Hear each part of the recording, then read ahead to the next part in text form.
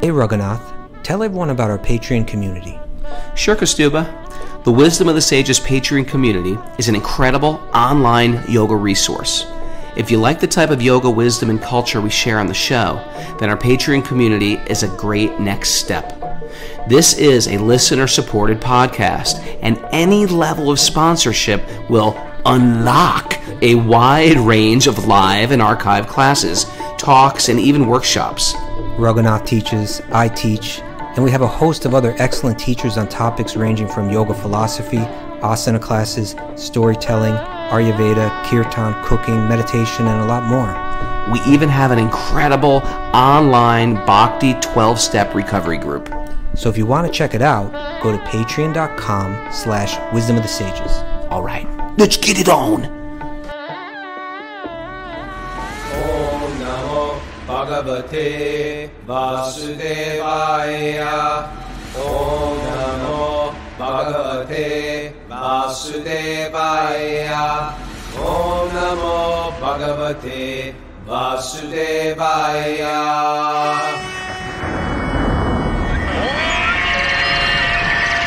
Come on!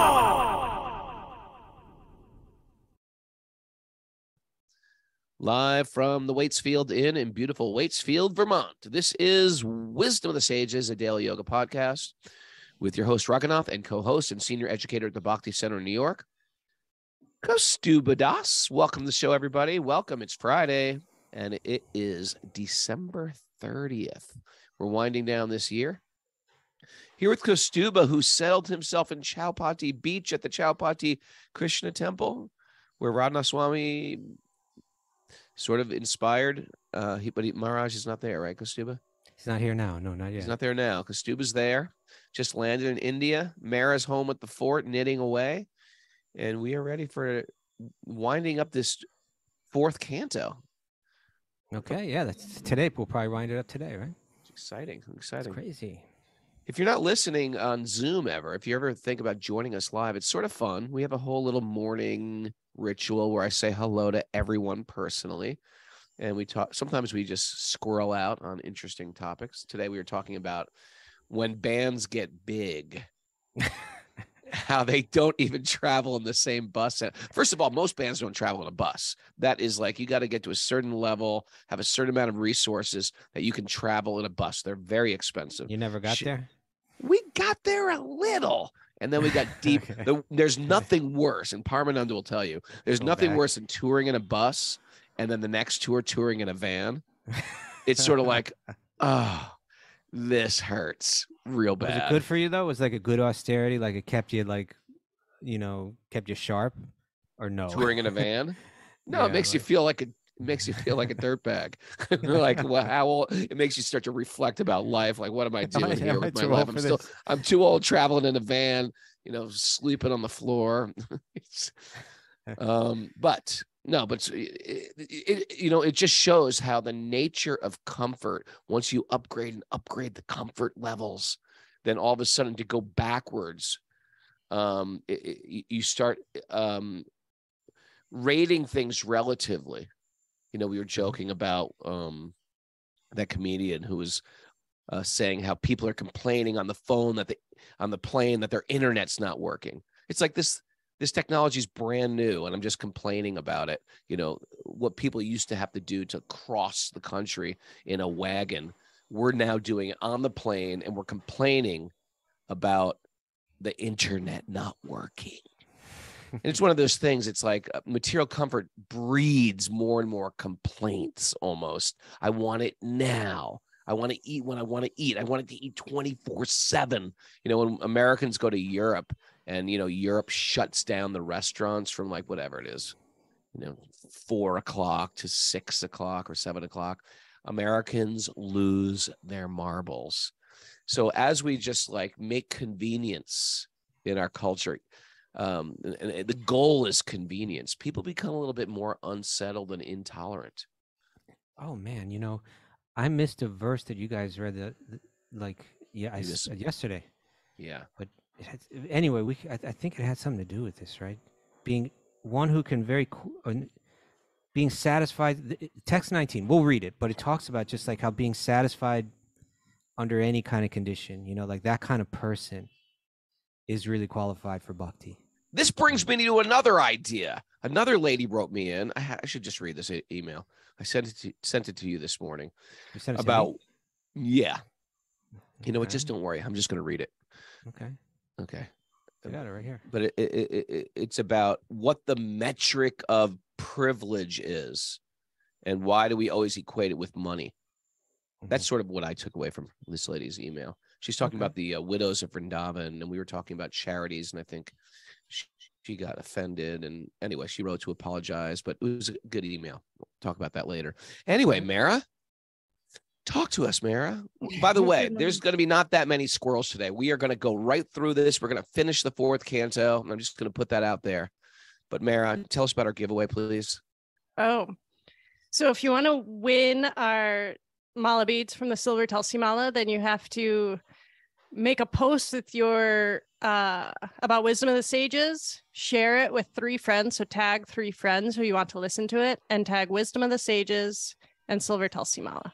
Hold it. Raghunath sets off a whole marketing scheme the day that I'm not there.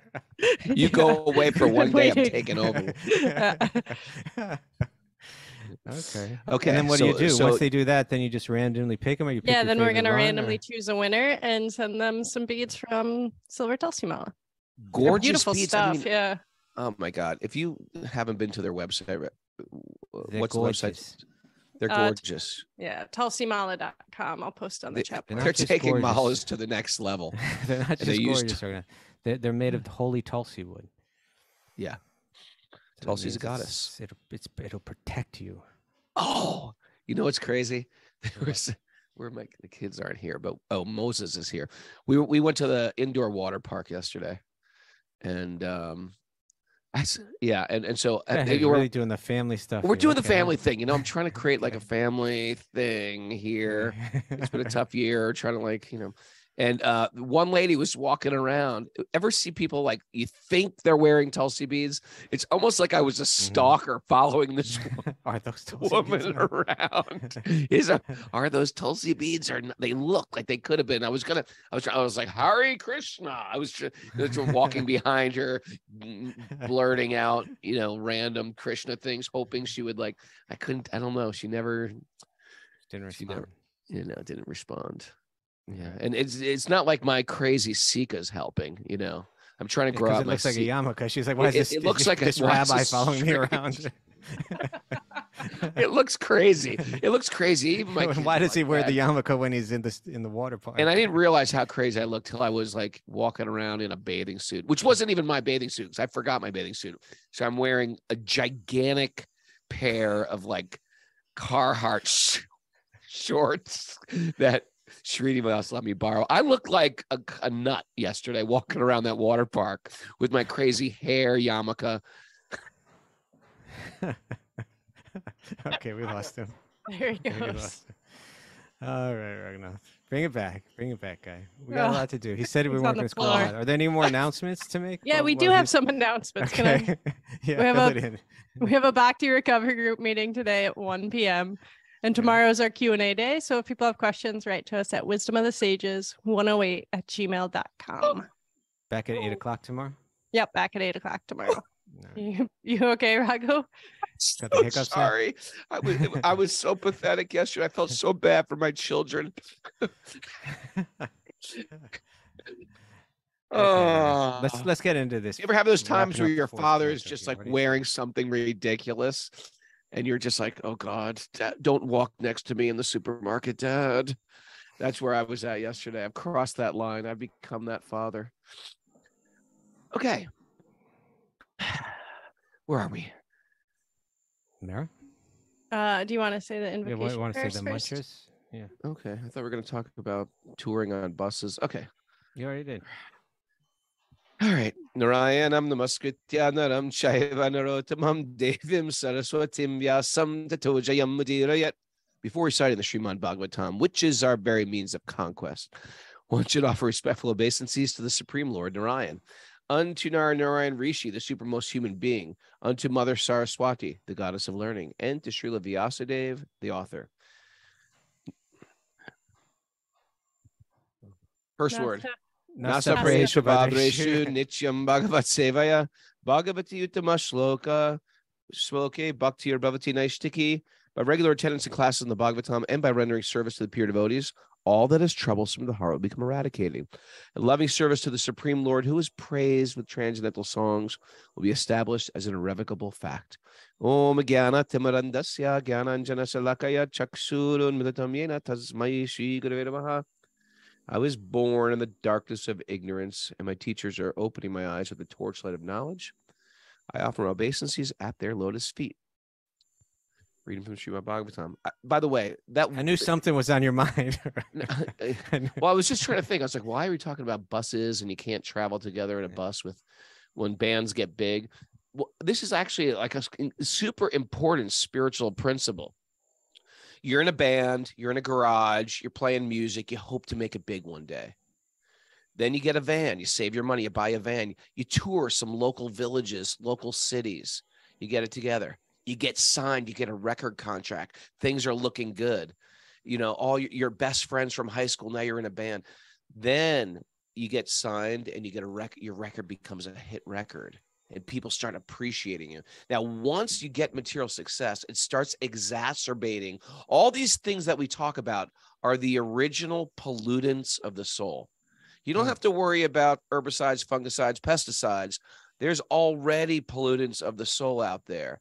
We call it kama, krodha, lobha, moha, lust, greed, anger, those desires for profit, distinction, adoration. And that happens when our good karma, hits peaks.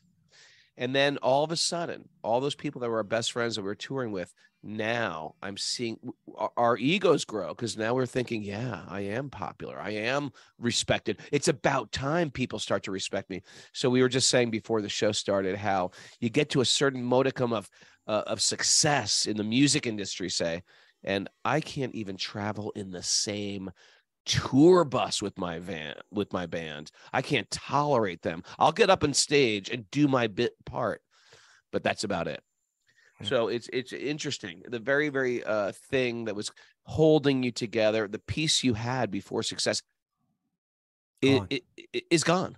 You're now deeply woven in the matrix, and you hear this so many times. With success comes so much other things that you never thought was going to come up. A bitterness, competition, envy of other people. It brings out all these very dark qualities that you're either left to suffer with or try to muscle your way above them. I don't care. I'm doing my thing. I'm making my money, whatever. Or you have to face off with, these are my shortcomings I'm dealing with. This is a very Bhagavatam thing, isn't it? I suppose so. I mean, I guess it's saying that, we've talked about this before, is that all those things that we desire most, they're Krishna's qualities. And that's why we're here, because we're trying to take his position in a sense, right? So we want to be the most beautiful. We want to be the most wealthy. We want to be the most powerful, et cetera, et cetera. And to whatever extent, whatever minuscule, it may be on a high level on this earth planet, right? Like we may rise to the highest level. Right. But even that's totally minuscule. It's tiny. Right. It's tiny. But the point is we can't handle it. Even if we get a little something, a little fame, a little beauty, a little, we can't handle it, and our lives tend to crash. It seems like it's very, unless someone has some real solid grounding to some aspect of, wisdom, some wisdom tradition, some, solid kind of values that are holding them together. It seems like people commonly crash, and they experience depression, they experience tons of anxiety, they turn to drugs, et cetera, et cetera. And it's one of those things when you have a lot and then you have a lot to lose. Yeah. Like some people had nothing. If you didn't own real estate in 2007, when there's a real estate crash, they didn't feel anything from it, or when the stock market crashes, if you don't have any money in the stock market, you don't lose it. If you have a lot invested, then you have a lot to lose. And it's really tied with because you're building it, you're saving it. And this is my, these are all my properties, and it's becoming part of your identity. And this is a whole nother view into the Bhagavatam, is refocusing on what the identity is. And this is not like a random thing for a random weirdo who thinks I am this house. This is what we all do. This is my home. I identify myself with the way I decorate my home and the neighborhood and the block I purchased my home on, or the neighborhood I purchased my home in, or the city I purchased my home in, or my co-op or my condo. And then when something happens and we lose that, it's as if we're losing our own body. Refocusing on what we are. And this is all what we're doing, is we're creating like a safety net in the Bhagavatam by really meditating on framing out what there is to lose and what you will never lose. And it points a pretty bleak picture, actually. What you're going to lose? You're going to lose everything. This is our good morning message today. You're about to lose everything, people. But in one sense, it's everything that's superficial. It's everything that's not you. And of course, there's going to be loss and grieving and stuff like that, and that's natural. But I think when you go into this game with these essential truths, nothing's yours. That's an essential truth. And it's a great way to frame out life. Nothing's yours. We're not born to own anything or anybody. We are born to give love. Okay. Boss, enough. You know, and if you're doing that, you're winning. If you're not giving love, you're wasting precious time. Okay. Write that stuff down, Mara. That was good. What do you think, Mara? Yeah, I am. I'm writing it all down. She's on it. Thanks. Okay. All right. Where are we, Mara? Or did we say already? Yeah. We did the prayers. We did the giveaway. Reading from Canto 4, chapter 31, text 21. Now, could we go back just for a second, Raghunath? You want to redo everything that you did? Not everything. That you weren't. Well, I wasn't here, so we're redoing it over. This is related to what we're talking about. This text number 19, because everything's right. What's happening right now, Raghunath? This is so cool. It's a little heartbreaking, but it's really cool. And I remember, you know, my wife and I were reading Bhagavatam together for some time. You know, we're reading like 80 verses a day. That was our thing. Right, remember that? Yeah, I was reading 85. That was great. Okay, but we're reading 80 verses a day, and so we're moving through it, you know, relatively quickly. Yeah. And then we came to this point right here. You know what's happening right here right now? What's about to happen? What? Is Vidura is going to say goodbye to Maitreya, right? And that sacred meeting's over. We've been, you know, third canto. I think even in the second canto. Vidura was asking, I forget now, but I think maybe Vidura was asking Maitreya in the second canto, but certainly all the third canto, all the fourth canto, is a conversation between these two sages up in Haridwar. And so now Maitreya is finishing off his message to Vidura, and Vidura is going to say, thank you, you've given me all that I need to know now. And now I'm going to go back to Hastinapur, and I'm going to try to save my brother. All right. But in this final message, he's kind of getting to this key point, this key theological idea of that the nectar of that relationship between the self and Krishna. And here we're hearing in this text, you almost get this simple little formula for what pleases, what kind of person is Krishna? What is he? What makes him pleased with someone? You know, what attracts him to someone? Right. You know. It's if you want to fall in love, you got to know these things. Yeah. You got to know what your beloved likes. That's right. And what your beloved likes says a lot about their character. You know what I do to Mara? I bring her yarn. Here's some yarn. Here, knit something for me. I will bring you yarn. But you know what your lover likes tells you a lot about the character of that person. So in one sense, you can read this verse as like, what is the yogi supposed to be like, or what is the self supposed to be like in relation to God, almost like in a religious sense. But in another sense, you can read it like, how do you understand who God is? What's God's heart is like? And so it gives like a 1, 2, 3 formula to please Krishna, right? And it says 3 things: by showing mercy to all living entities. Right? Hard work, because some living entities are not nice. Yeah, that can be. Yeah, but and that takes that spiritual vision, because they're all nice underneath, right? So in order to see that, you have to have the spiritual vision. And then this one, which relates. I'm going to give you a good example. That the other day, my 8-year-old son said, "Oh my God, Kelly, there's a tick on the floor. And everyone was like, kill it, kill it. And then he went back to kill it. And it was he goes, actually, it's a spider. Okay, don't kill it. Don't kill it. Get where I'm going with that? We Well, I'm not kill sure. one, but not another. Not the other, because the other one's dangerous, because the tick is dangerous. Tick, we all hate ticks. Maybe remove it from the area. But in any case. Okay, I thought that was very, very good. Little comment, by the way. I'm sorry, I didn't grade your comment high enough. Excellent comment, Raghunath. Excellent comment.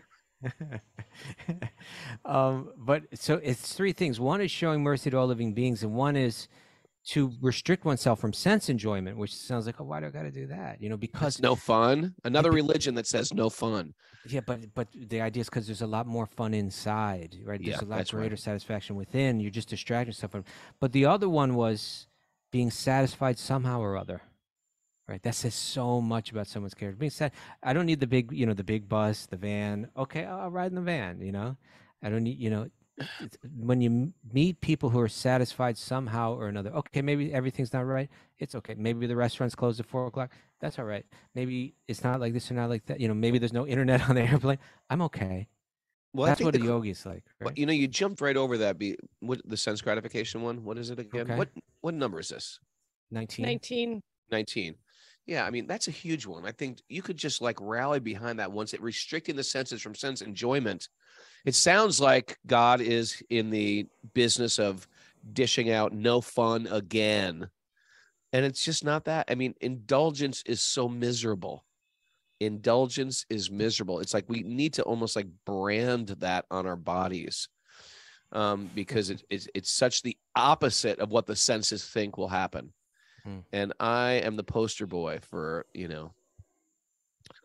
thinking that pasta will fulfill me again. I'm falling into these holiday bad habits, Kostuba. Holiday bad habits. Vegan cannolis, pasta. It's just like, it's overwhelming. It's just overwhelming. Anyway, let's get you to the eco village. We're going to get you on a good diet there. I know. I'm going to get, I know. Okay. I apologize. Now your third one was. And the third one was being satisfied somehow or other. Right. And that goes back to the tour buses. You know what? I'm good. I'll just go with whatever and I'll just tolerate it and I'll just deal with it. And I'm happy that we're going to play our gig. Yeah. It's again, going back to like our very first episode and in a lot of what this podcast is about, you want to go deeper into yoga. Mm-hmm. This is what it looks like, right? Can I become that person that's satisfied somehow or another, right? That's not getting upset over this and that. That's not, wasting time, wasting mental energy about some details that ultimately aren't so important because I've learned to be satisfied simply. Simplicity, kindness, these two. And this one has them both right there, right? By showing mercy to all living entities, by being satisfied somehow or other. Simplicity and kindness. I asked a sadhu once about when do you endeavor for things? He gave me a good little analogy. You want to hear this? He said, when do you endeavor for things? How do you know it's not in other words, like one is endeavor? Worth it to work hard for something rather than just be satisfied? He said, you reach your hand out and you reach it way out, and if it comes, you grab it. But if you reach so far out that you're tipping and falling, you don't grab it. Good point. Don't tip and fall. Just reach your hand out. And now, tip and fall that might sound lame if you're like an Olympic athlete. But you don't want to tip so far that, it's actually a great analogy because you don't want to tip so far, reach so far over your hanging on one foot, and then you're reaching your hand out and then you fall down. Because sometimes in the name of so-called perfection or becoming a virtuoso at something, people like lose themselves. They lose they lose maybe their personal values or their personal principles or something like that.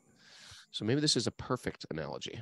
Well, I think even looking at it in a similar way, but in other words, what does tipping over looks like? It looks like when you say things like this, oh, I wish I had more time for my spiritual life. Well, actually you do, You actually but do. It's just that, but it's just that you're choosing to strive for other things that are distracting you from it, There we go. All right. So anyway, that was text 19, and text 20 is a very beautiful verse where it's describing, the heart of the devotee being completely cleansed of all material desires. The devotees are freed from all mental contamination. Yeah, we talked about brainwashing yesterday. Ah, okay. Brainwashing.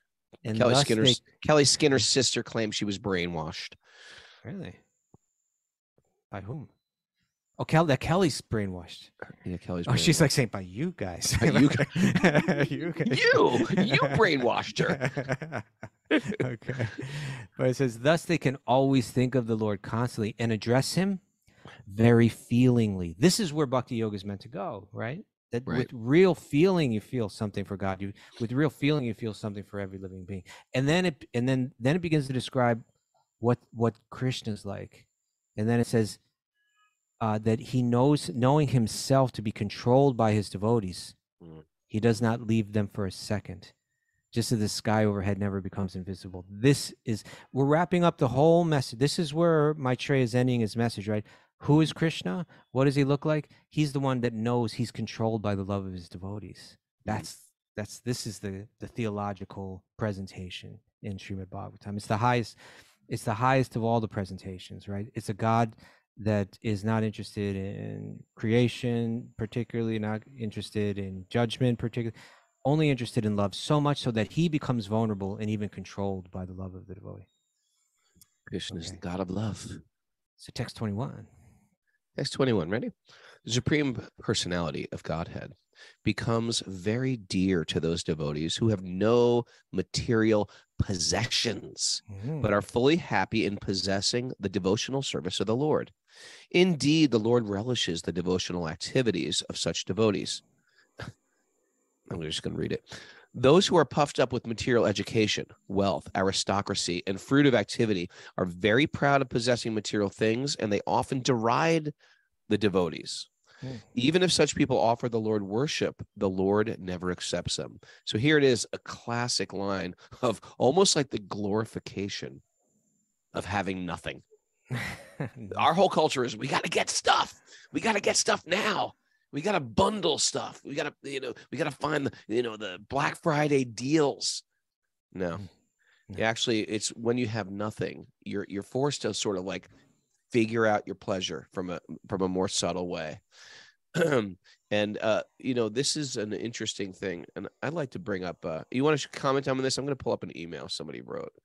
Well, when I comment, I like for you to be there with me. Right? I'm gonna listen and pull up this email. Well, a couple things. First of all, that if we look at these two texts again, it's another juxtaposition, right? Text 20 described what Krishna does accept, right? And he accepts, people that are, free of all of their, who's free of material desires. They're not concerned with anything. People, and going back to text 19, free from sense enjoyment, kind to every living being, satisfied somehow or another. What doesn't he accept? What is he not interested in? Your wealth. Oh, I did this big fancy puja and spent all this money I gave to the church, and they built this whole wing and they named it after me. And no, right? That doesn't impress him at all. It doesn't touch him, doesn't move him, right? Aristocracy. I'm born in this special family. We have very high standards and, blah, blah, blah. Not at all impressed by that. Fruit of activity. I've done so many, apparently good works, trying to reap good results. Not at all interested in it. I'm proud of my material things, not interested in it. None of these things touch him. None of these things move him. You had that letter you want to read or something? Oh, yeah. This was from a nice lady, Teresa, who's been listening to our show she lives from England, but she lives in Vrindavan now. Yeah. And you remember her, Teresa Foxglove? Yeah, anyway, she comments sometimes on on our YouTube videos. Yeah, on YouTube. Yeah, nice lady, and she works with like a lot of the widows of Vrindavan, and sometimes the public journalists will like paint out the pictures of the widows in Vrindavan to be this horrific, destitute women who are struggling for survival, and you've never seen anything so horrible. And then she writes in, she writes, I'm particularly sensitive to the ideas that India is a poor or developing country and that Indians are basically poor. I'm a retired hospice nurse, and before coming to India, I worked in many nursing homes in England in order to supplement my funds for coming to India. Now I live a 10-minute walk from Bhajan Ashram at Gopinath Bazaar in Vrindavan, which is the largest ashram for widows in Vrindavan. I'm very familiar with these widows, and I've also befriended individual widows and contributed to their support. I can tell you that the quality of life these widows is far superior to the old people in Western nursing homes who are parked in front of the television for a greater part of the day and have little social stimulation. Maybe things have changed since I came to India 22 years ago, but in England, when I nursed, the majority of older people in care reside in government nursing homes. Although their material needs are certainly met, they are warm, they are fed, they are clothed. Their quality of life is such that I would personally rather be dead. In fact, they are dead while alive. It's often hard to judge the level of comfort or material support that is actually needed by the widows and others judged as poor in India. One well-educated Indian doctor I talked to noted that although foreigners are appalled by open sewage drains, rubbish in the streets, etc. in India, he said, Indians just don't care about those things. And he said, that's a controversial, she said, this is a controversial statement, but what is significant to consider is what they do care about. They care about family, social relations, and they care about their village community, and they care very much about their spiritual lives. Anyway, I could go on a little bit more. She's talking about how the people just take baths in this ice cold water. Now, by American standards, that's like you're torturing these people. But that's the least, it's saying that is just like common, that's very low on the metric of deeper pleasures. I'm going to stop right there. But, Okay. All right. How did this tie in? What were we talking about? There was a bridge there, Kostuba. Well, anyway, we were just reading those two. By the way, I just want to mention to Teresa, I wasn't offended at all. I did see her comment. I think I mentioned that India was a developing country, and then I was, of course, not spiritually, but I was speaking on the economically, in terms of its kind of, well, especially economically, and what would be what's the term, when you're trying to like, all the things that kind of like hold a city together, something like that, like in other words, it's like she was saying, the infrastructure, that kind of stuff, right. That stuff's developing, and it's hard for it to develop so quick. We're like in the West, it developed in one sense over a century. In India, it developed in a couple decades, and it's hard to hold it all together. But I certainly wasn't offended, and I agree with everything that she's saying, and that's why that's why I keep going back all these years. That's why I'm back here right now. Okay, but we did see I also saw a nice little message on the chat board here from Pamela that was getting back to what we were talking about. Well, she said that's how I knew that hearing the Bhagavatam was changing me, right? And this is what ultimately is meant to happen, right? So us getting together like this and hearing from Bhagavatam. She says that she would feel surprised in herself at feeling satisfied in situations that would normally be so aggravating. Sure. So that's part of what it means to be advancing in yoga. Sure. Okay.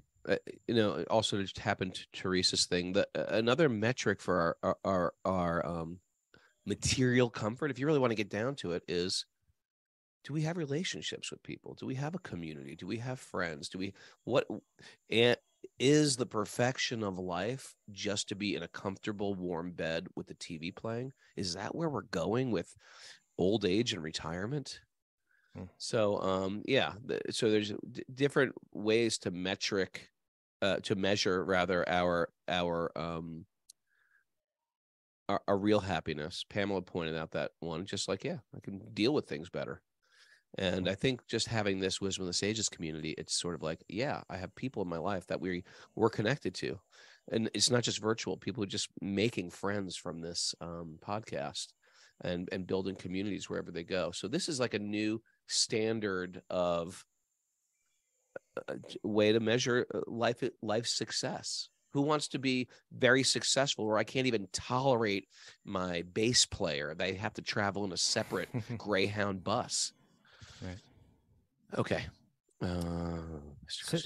So we're almost finished here. Maitreya's maybe about to share his last words, and I think although it's not mentioned here, but when I picture this scene in my mind and this verse, you can picture him like with tears in his eyes. This is like a soft-hearted, deeply advanced bhakti yogi. This is a real sadhu, and he's sharing from his heart what he knows, what he's experienced, what he feels for God, for Krishna, and he's wrapping up this message. And so when he says this, it's something that if we open our heart up to it, it can transfer. But text 22. Although the Supreme Personality of Godhead is self-sufficient, he becomes dependent on his devotees. What? What a crazy statement, right? He does not care for the goddess of fortune, nor the kings and the demigods who are after the favors of the goddess of fortune. Interesting. Where is that person who is actually grateful and will not worship the personality of Godhead? So this is his last words to Vidura. In other words, and by the way, just like the phrasing can maybe be a little confusing here sometimes, right? Like when he says he does not care for the goddess of fortune. What the way that I understand that is that, and it's being mentioned here, that people worship the goddess of fortune because they want wealth from her. He's self-sufficient. He doesn't need that from her. That he's got no interest in that kind of thing, right? He's not like us that we want the things of this world. This goddess of fortune could grant so much. He doesn't care about that at all. He's self-sufficient. He doesn't care about any kind of material boon that other people desire so much, even even people that are very highly achieved materially. Those things don't interest him. He actually is only interested in love, and he becomes dependent on his devotee, right? Although he's all powerful, we could read on and on other verses glorify, you could go to the hymns of the Vedas and, everything, the universes are coming from his breathing, but he becomes dependent voluntarily because all he's interested in is love. So then, so you can imagine, like Maitreya here, his voice choking up and saying, who couldn't love him? He has all power, and still he voluntarily becomes dependent just for the sake of love. How could you not love this God, right? How could you not love him? It's verses like this that these sadhus, that these sages, they think very deeply about. It's a very special theology, when you really get into it. I'm no master of theology or anything, but from what I've seen in my studies, I don't think there's any other spiritual tradition that gives as thorough a description of that the figure of God as we'll find in Bhagavatam and these Vedic texts. And here it's being revealed, why he's so. This is meant to prepare us for that when we get to that 10th canto, which is describing Krishna's whole life. We begin to understand who is this person.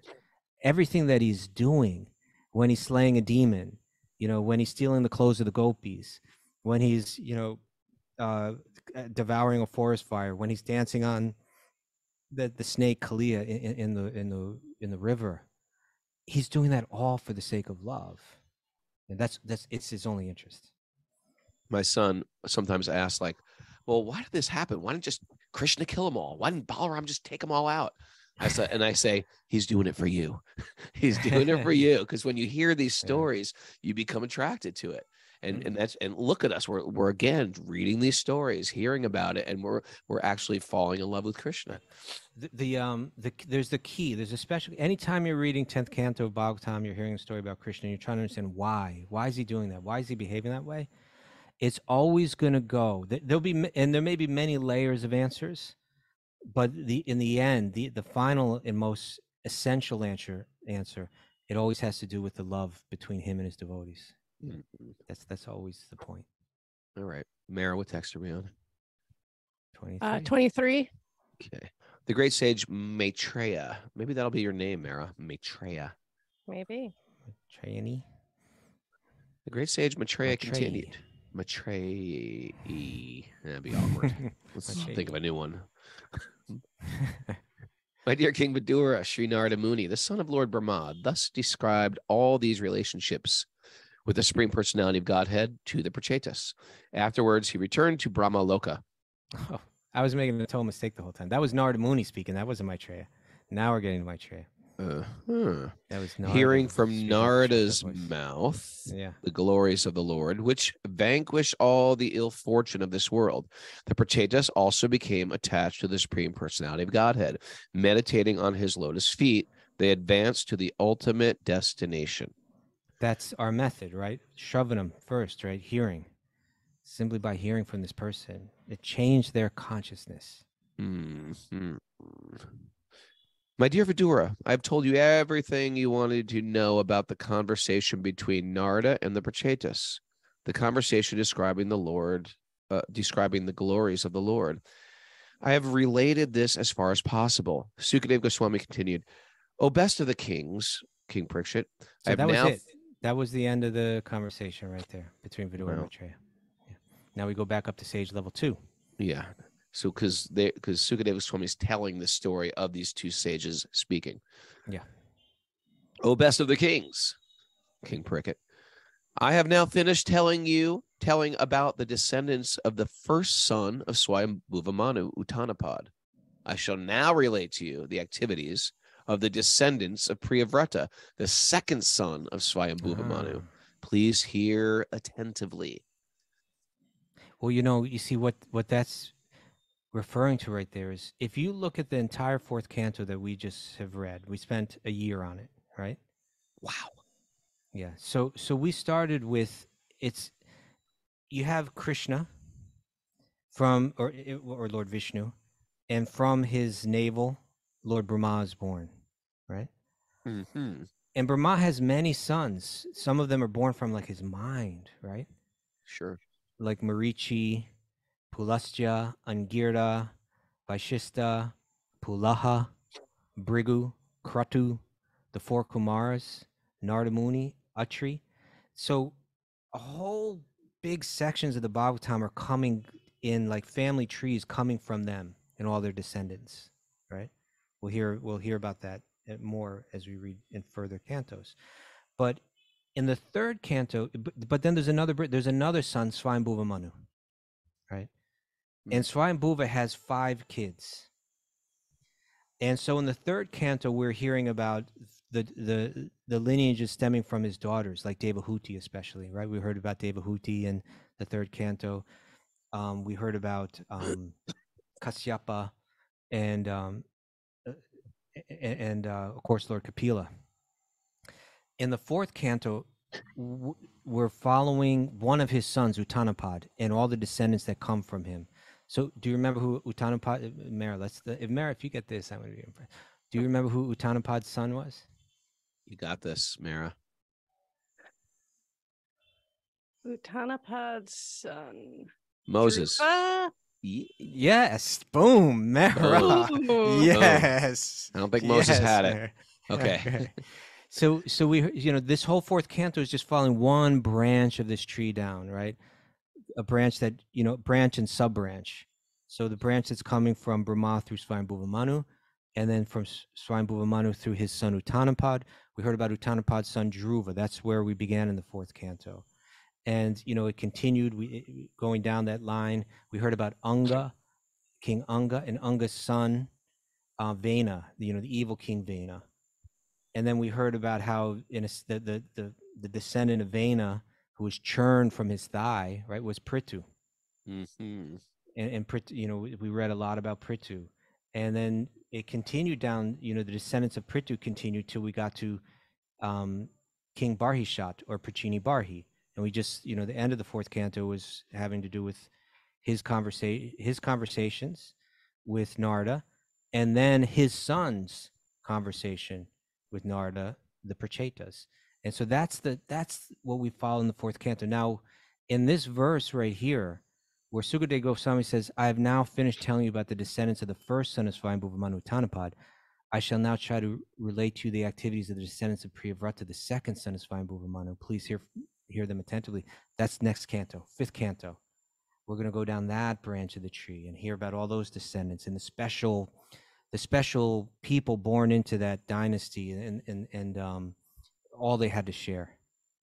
So it's interesting to look at the family tree and kind of break it all down. All righty, Mara, guess what time it is? Oh, takeaway time, but we didn't finish. We didn't finish the chapter, and we still got 6 minutes. Oh, all right. All right. All right. Okay. Forget it.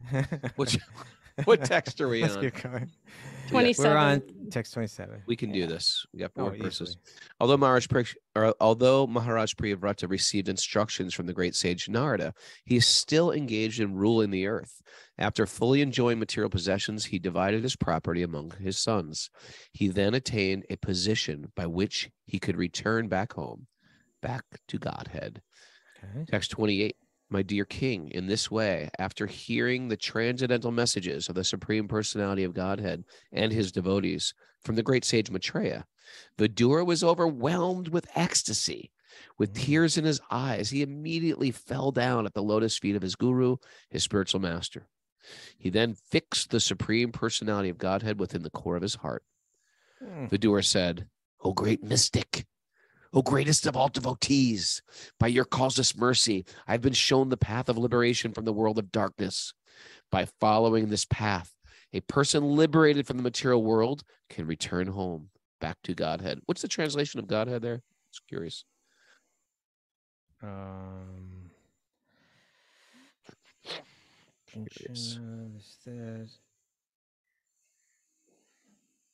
It's a para, the other side. The Para, higher world. The higher world. Okay. Yeah. We'll take that. But, really, Raghunath, right here in these 2 verses, this is people talk about bhakti yoga and they think of it as a kumbaya. You sit in a circle and you're singing this. I'm not saying it's not. It is. But I'm but I'm saying it's much more than that. And these verses really speak to that. Here you have this sage with tears in his eyes bowing down to his guru because he's heard from him. And by hearing from him, he was given he was able to take his mind and transform it. And that's what yoga is, right? So that he had God fixed within the core of his heart. That's where it's going. That's where it's all meant to go. And not just like talk, but that really happens, that you're walking around feeling the presence of God in your heart at every moment with deep affection. That's our natural state. That's where we're meant to be. That's what Vidura achieved by hearing from Maitreya, and that's what we're being shown as this incredibly special and powerful path of yoga here in the 4th canto. All right, gonna finish this up. Ready? Text 29. Text 20. You just read that. 30. Text 30. Sukadeva Goswami said, Vidura thus offered obeisances unto the great sage Maitreya, and taking his permission, right? They always take do I have your permission to leave? Started for the city of Hastinapur to see his own kinsman, although he had no material desires, right? And this is something that we read. Right, because he comes back, he tells Dhritarashtra to quit home, to leave home. So he wasn't he wasn't leaving the forest to go to the kingdom to get material comfort. I'm going to rest up. I'm going to rest up. I'm going to get a hot bath. Wasn't like that. Get some. Okay. O king, those who hear these topics. You know what this is, Raghunath? This is the Pal Shruti. That's right. This is the fruit of hearing. The fruit of hearing. Okay. For what we've been doing for the whole last year, right? We hear about it. This is the fruit we're going to get for it. O king, those who hear these topics about kings who are completely surrendered to the personality of Godhead obtain without difficulty a long life, wealth, good reputation, good fortune, and ultimately the opportunity to return home back to Godhead. Boom. Haribol. Thus ends the 4th canto of Srimad Bhagavatam, the 31st chapter of the 4th canto of Srimad Bhagavatam, and the entire 4th canto. We did it, Raghunath. Haribol, we made it. Every year we've been doing it like that. Thank you, everybody. Thank you, Mara. Thank you for doing this with us, everybody. Gotta give some credit to Mara here. Mara, thank you, Mara. Thank you, guys. Hanging in there. We feel like we got to a momentous occasion. You want some takeaways for today? Oh, yeah. I was like, why isn't the music playing? What are our takeaways? Convenience and material comfort breeds complaints and intolerance. Oh, yeah. Everybody in the message board is saying they're much more tolerant. Good. Success may not bring peace. Oh, no. It may bring the exact opposite. Our deepest desires are Krishna's qualities. What? We want to be beautiful. We want to be powerful. We want Yeah. to be Oh, famous. okay. Yeah. All of yeah, Krishna's opulences. Yeah. Our material desires are Krishna's opulences. Yeah. Mhm. Refocus on what we are. Okay. Yeah. You're about to lose everything. Yeah. That's your message of one. the day. What a t-shirt that would be. You're Yeah. about to lose everything. Or you got like pulling out a gun or something. There's a big universal gun pointing right at our heads. Yeah. You're about to lose it all. Hold Okay. on to the essential truth that nothing is ours. Oh yeah. Ooh. Let's hang on to what we don't got. There you go. There you go. We're born to give Frankie love. Valli reference. It's okay. You look so bewildered. Mhm. Okay. We're born to give love, or we're wasting precious time. That's right. Wasting precious time. with Reach out, giving love. but don't tip and fall. That's Reach right. out, but don't tip and fall. Yeah. Ooh, that's a good one. Make relationships and community our metric of success. Okay. Okay. And love of God. Yeah, sure. And And Do-do-do-do-do-do. indulgence is miserable. indulgence is Indulgence. miserable. What a beautiful way to end the fourth canto. Indulgence is miserable. It's good for a moment or so, and then it becomes so sad. What have I done? Thanks to everybody for joining us. Thanks to everybody who support us. Our community-supported podcast is done every day, and you can support us by going to patreon.com/wisdom of the sages. Thanks, everybody. Grateful. We're going to be back in Mara's tomorrow, and we're doing Q&A day, 8 a.m. Looking forward to that. Looking forward to hopping on a plane and seeing Kastuba on the other side. And then doing this whole podcast while we're in India for like 6-7 weeks. Really looking forward to it, and dragging a bunch of the Zoomers and others with us, including Kelly Skinner and Jiva G Life Coaching and Bobby Marchand and Cindy Lunsford. And who else we got going? Any guys coming? Beth Lieberman. Okay. Yeah, we got guys. Bob Healy. And Bob Healy is Bob's coming. coming? Awesome. Yeah. Bob's coming. He's going to be on our flight. Oh, that's great news. Yeah. We got a crew. We got a posse. I'm looking forward to it. The show's at 8 a.m. tomorrow, Jiva. Show's at 8 a.m., people. All right. So I it's think I'll one be more. at the Govardhan Eco Village tomorrow, hopefully. Oh, Yeah. Ooh. Well, it's one more day. And you know who's going to be there? Kumi's coming with a group. Oh, I Kumi love from California. She's coming on the 21st. Her group. She's doing a It'll be teacher like old training there. times. Just like old times. I know. And It kind of feels to me like, not that COVID is 100% over, but in a sense that era is done, because I'm back in India after 3 years, and then kind of being with a lot of the same people again who I haven't seen in years now. yeah,